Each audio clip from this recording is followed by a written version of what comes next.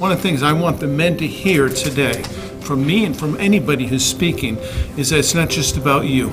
It's about all these people, the dozens, maybe the hundreds of men, women, boys, and girls that you influence on a regular basis. See, men are the portal to so many relationships, and yet we bypass them because they're hard to figure out, they're hard to engage, we don't quite know what to do with them. So in church life, we just skip them.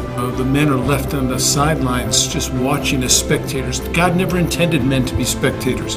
He intended them actually to be the leaders of their home, of their church, and of their community. So we speak to men as leaders because God speaks to men as leaders.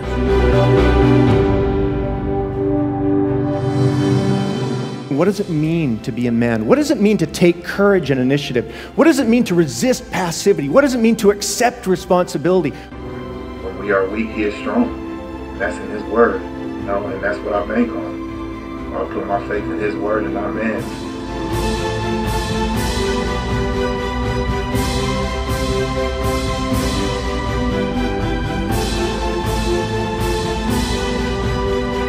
Because there is an epidemic where men are checking out on the most important assignment in our lives.